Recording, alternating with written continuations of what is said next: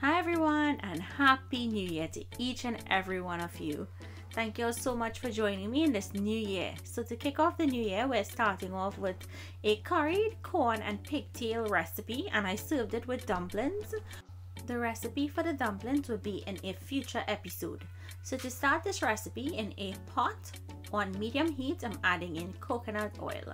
I prefer coconut. If you don't have coconut oil, you can use any other type of oil you have on hand.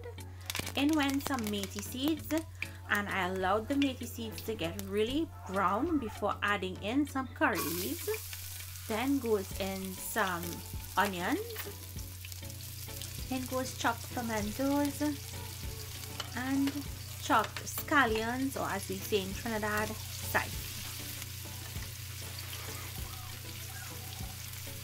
Next, I'm just going to give this a mix and allow it to saute until the aromatics are light brown in color.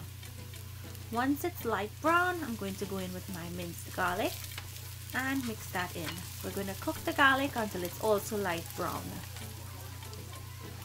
Next goes in the curry, and we're going to toast this for about a minute.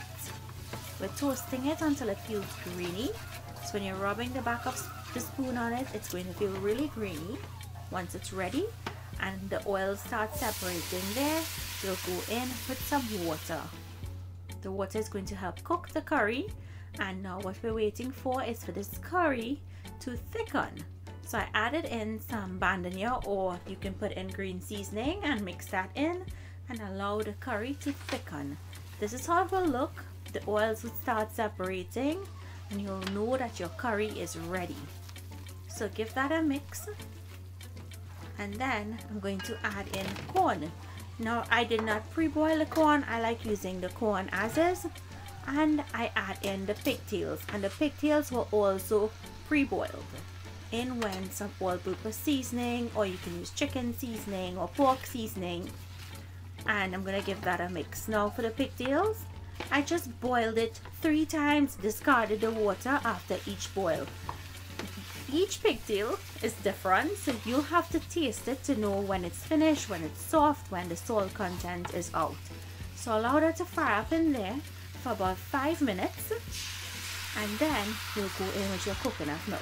Fresh is always best if you have it on hand. And I'm adding in some additional water to help cover all of the ingredients. Now if you had bhaji or spinach and you wanted to chop it up and add it into this, you can do that also. You could also add pieces of sweet potato or cassava or even breadfruit to this.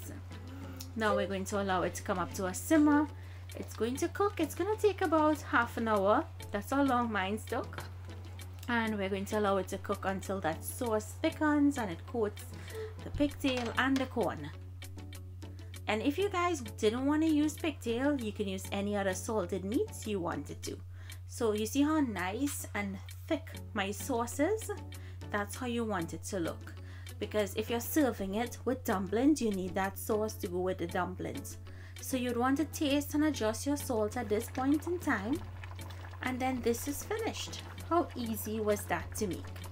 Remember, you can try it with the different variations, as I said, with cassava or breadfruit or sweet potato.